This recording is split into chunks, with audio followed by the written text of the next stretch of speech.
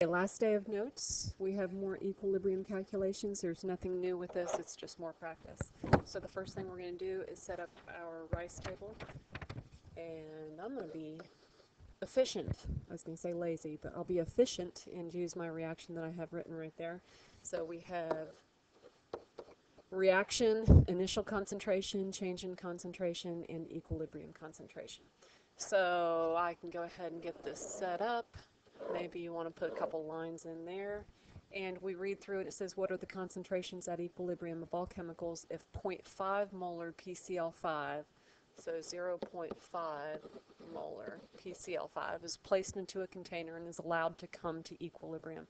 So I know that information, and I know my K value, and that's it. So both of those. So from this, I can easily come up with my other initial concentrations. Nothing. I've got 0 of my chlorine and my PCl3.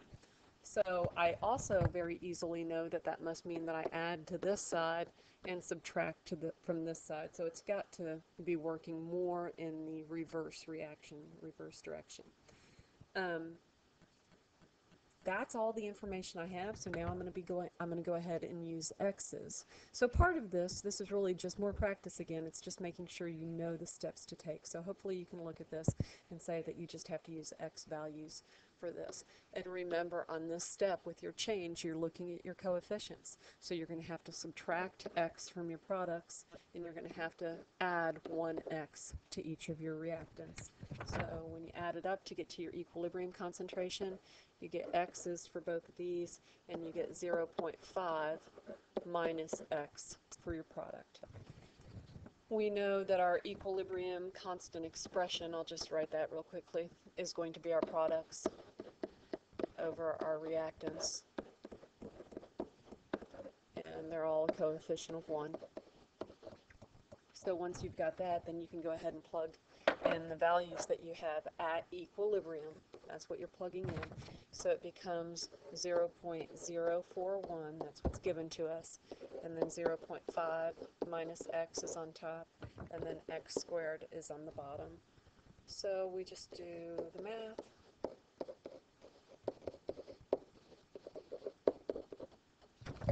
And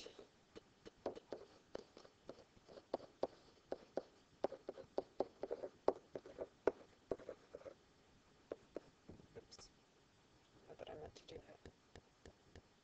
There should be a minus.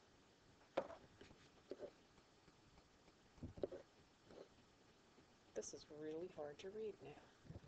Okay, 0, that's a 0. Okay, sorry about that. And all of this equals 0. So then you end up just getting X equals 0.49. So that means that when you go ahead and plug that back into your the values that you have at equilibrium, you plug in your X, you get for your PCl3 concentration and for your Cl2 concentration, they will be the same, which is going to be 0.490 molar. And then your PCl5 concentration, there we go, is going to be equal to 0.5 minus 0.49, so that's going to equal 0.01 molar. There's another 0 in there. Okay, so that's the first one. And then the second one. Here we're given, again, we're given our reaction.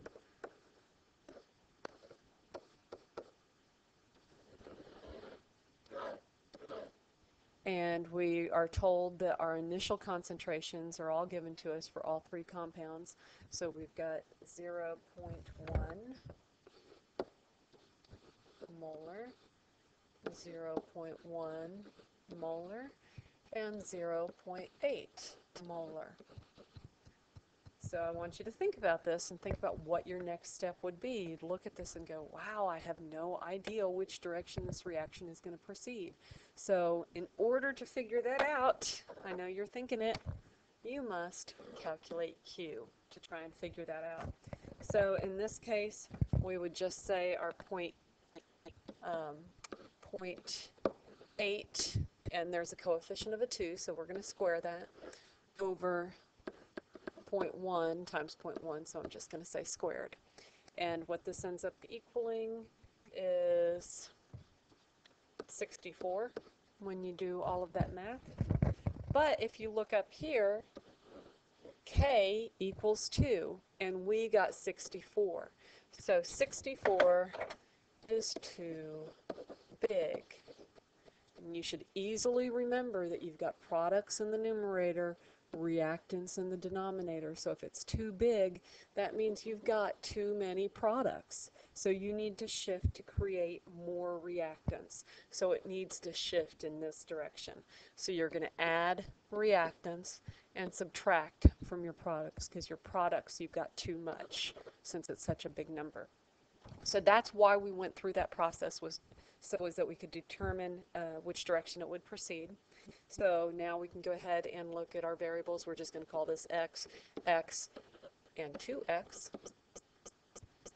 So when we add this up, we get 0.1 plus x, 0.1 plus x, and 0.8 minus 2x. And then we just do the math. We're told to remember what our k value is right here, so we can just plug that in and say that 2 equals 0.8 minus 2x, and that's going to be squared, divided by 0.1 plus x. I should put zeros in there. Plus x, and again, that's going to be squared. So the easiest way to go about this, when I see all that squaring, is I would just go ahead and then take the square root of everything. So from there, you end up getting 1.414 equals, I'm just going to shortcut it here.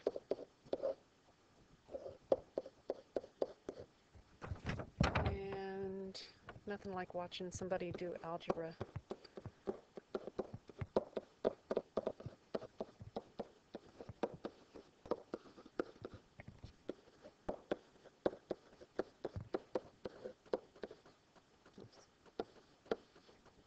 So what you should ultimately come up with is x equals 0.193. So make sure you could do that math.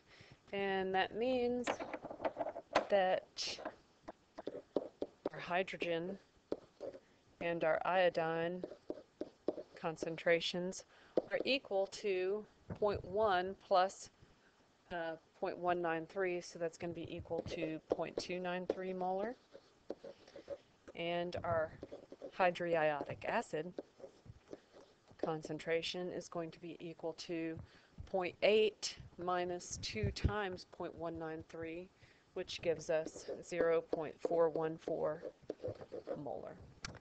And you are done with equilibrium calculations.